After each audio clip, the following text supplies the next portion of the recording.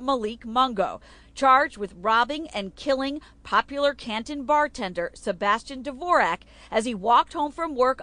Rosemary of carrots, onions and celery, chestnut mushrooms, minced beef, the beer.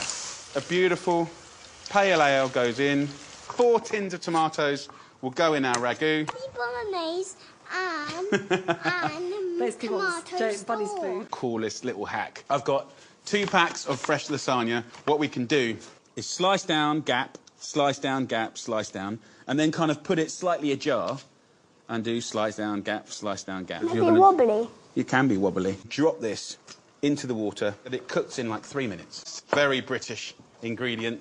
Some cheddar. The beer has this big malty flavour, but there is an underlying bitterness, right? But then when it's contrasted with the sweetness of the ragu, the vegetables, the tomatoes, that is so tasty.